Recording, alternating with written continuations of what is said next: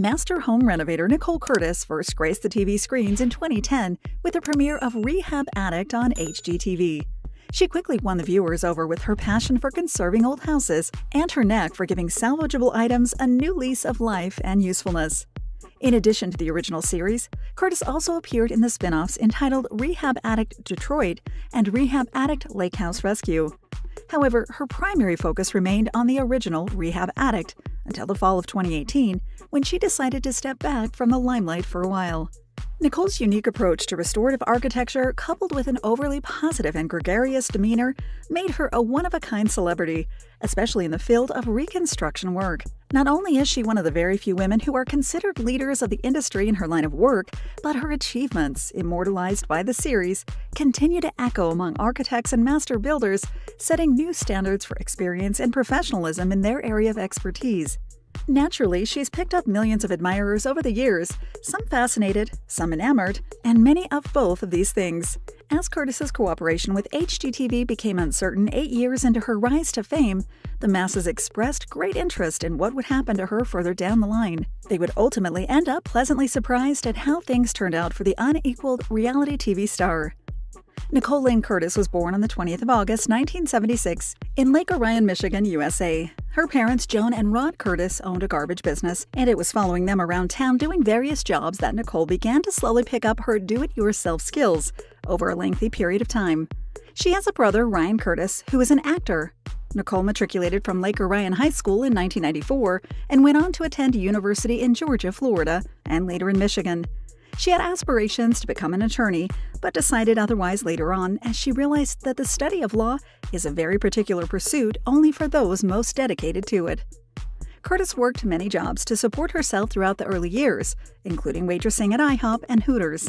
She apparently knew very well what to do with her hard-earned cash as she purchased her first home at only 18 years of age. Her parents were known to have had significant financial issues, so their daughter's dedication to creating her own place in the sun stemmed entirely from personal dreams and aspirations instead of necessity. Nicole's passion for old homes and their preservation was also evident in the early stages of her life. She abhorred demolition and modernization, feeling that it's a waste of effort and materials. Instead, Curtis preferred to restore any dysfunctional structure to its former glory, giving it the same functionality and beauty that it sported in its prime.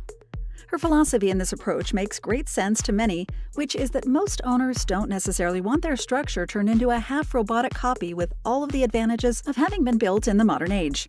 In place of that, Curtis believes that a beautiful and seemingly brand-new old house, for example, is actually more inviting than an AI-powered looking metal box. This passion led her to become an outspoken advocate for fixing and restoring buildings and homes whenever that is financially viable and physically possible, instead of simply demolishing parts or in entirety. She also put an immense emphasis on the cultural value of structures representing their distinct era and local community, espousing their obvious emotional significance as opposed to their brand new and soulless replacements. Nicole's life took an unexpected turn when she found herself in a romantic relationship that resulted in her becoming pregnant before even obtaining higher education.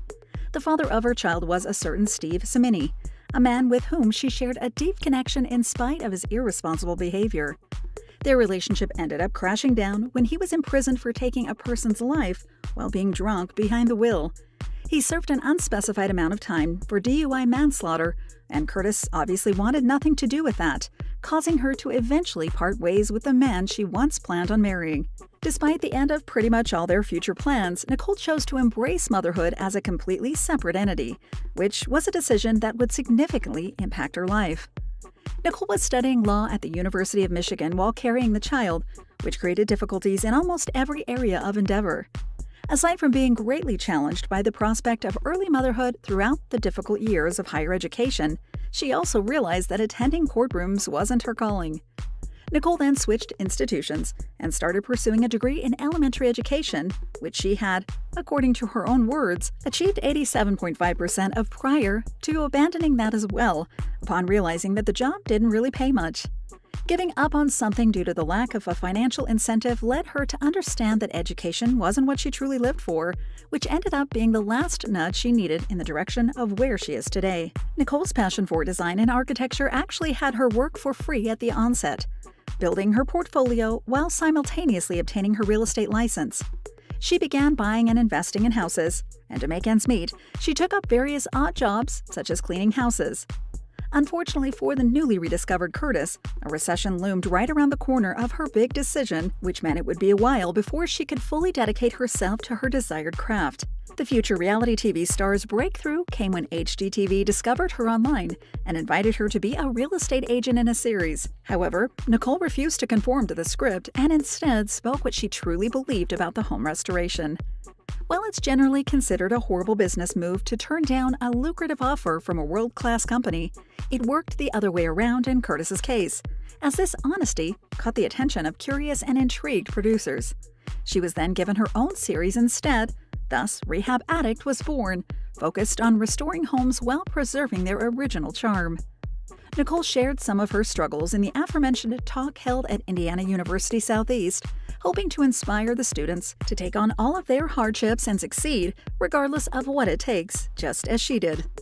Curtis recalled nights when she cried herself to sleep, feeling dejected after being turned down for her dream job. However, she later realized that the rejection was a blessing in disguise, as it effectively saved her career. Had she landed that job, she would have been designing houses for someone else in an office in Minneapolis, Minnesota, which is far from what would actually made her happy and fulfilled. She thus emphasized to the students that the only person they must always believe in is their own self, and that no one's words should be given the power to trample their passion.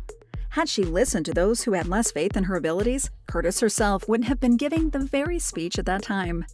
Her success has also enabled her to return wealth to the community, and she thus created the Nicole Curtis Foundation, which centers on hosting open houses to collect donations for those battling cancer.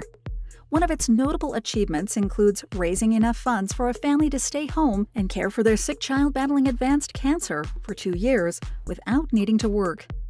Nicole's first son, Ethan, was born in December 1997. She and his father were subsequently embroiled in a lengthy legal battle over custody and child support that spanned more than a decade. Curtis still somehow managed to raise the child while working relentlessly on her projects, often having him by her side on the many job sites she attended. As an adult, Ethan acknowledges his mother's hard work and dedication, and they appear to be on very good terms. Many fans also expected him to follow in her footsteps later in life, since after all, he was raised in that environment. Whether he likes it or not, his childhood interests were greatly influenced by what his mother became famous for. Nicole's second son, Harper, was born in July 2015. His father is Shane McGuire, whom Curtis also eventually broke up from. This time not due to any crime having been committed. Much like her previous relationship, however, the second one also had its contentious and public legal battle over custody that only set both of the parents back in their other endeavors. As for Nicole's current love life, the last known relationship she publicly spoke about was with a certain Ryan Sawtell in 2019. She seemed to ooze happiness and contentment in the relationship, displaying a distinct sense of calm that she had apparently never known before. However, as of 2023, it's unclear whether they are still together, as the reality TV star hasn't shared any recent pictures with Sawtell. Through the years, Nicole's romantic involvements have proven to be complicated and briefly beneficial at best, not counting the children she produced with her exes. Most fans believe that she's either too good for whomever earns her company, or that her interests and daily obligations simply don't leave enough time for deep, meaningful dedication to a partner. Curtis spent 8 years taking on the role of a hardworking preservationist and rehab addict, breathing new life into old, often dilapidated homes. She's known for her hands-on approach, often doing the demolition and renovation work by herself. The star's incessant dedication to preserving the historical integrity of the houses she renovates has been a defining aspect of her career, making her stand out among the competition even after going off-screen. Nicole made a triumphant return to HGTV in 2021 after a 3-year hiatus from television with a new show entitled Rehab Addict Rescue, in which she helps the homeowners who have taken on restoration projects of historic homes but eventually found themselves in over their heads.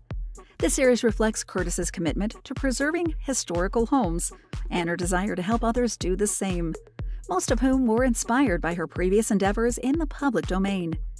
The star's comeback was also publicized by People magazine, whose employees inquired about multiple aspects of her life up to that point. Regarding her work in the series, she insists that the families she helps must be fully committed to the process, adding that the experience of teaching them was then enjoyable. Curtis also confessed that she was utterly exhausted when she decided to step back from her own show in 2018. The stress of constant filming, coupled with the responsibilities of being a single mother to her 2 sons, took a significant toll in the long run. Distancing herself from a rigorous work environment and allowing time to deal with other issues ended up being the only right thing for Nicole to do.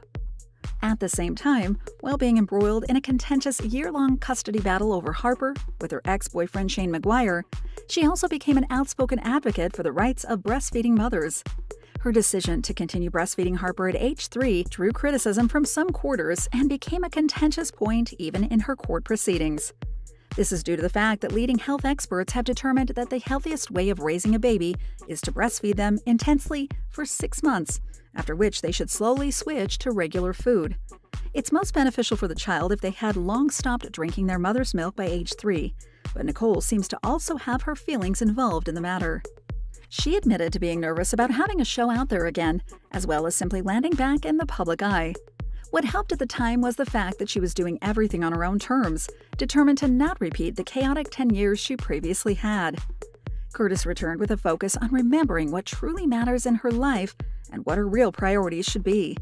She expressed a strong desire to live life to the fullest and gratitude that her fans appreciated and understood. Rehab Addict Rescue premiered on the 28th of January 2021 on HGTV and the Discovery Plus streaming service, skyrocketing her into the media once again. She subsequently also appeared in Rehab Addict Lake House Rescue in 2022, which was focused on a very particular structure that was previously saved in its entirety by her efforts in the original show. Its 3 episodes displayed the entire process of fully restoring what used to be a scenic getaway surrounded by nature. In addition to her television career, Curtis has also authored a book entitled Better Than New: Lessons I've Learned from Saving Old Homes and How They Saved Me. Published in 2016, it offers a deeper look into her life and career, sharing personal stories and insights from her experiences in home renovation. Seeing her string of returns for Rehab Addict spin-offs, most fans have concluded that 2023 or 2024 will also see her featured on television in yet another, meaning that her career as a reality star is far from over. It remains to be seen what kind of title Curtis chooses to grace next, while she remains a committed mother to her sons. Thank you for spending some time with us. Make sure to like and subscribe so you never miss another video. We also handpick these videos, which we recommend you watch next. You can talk to us on all social medias or ask a question in the comments below. Thank you for being with us, and we'll see you back tomorrow.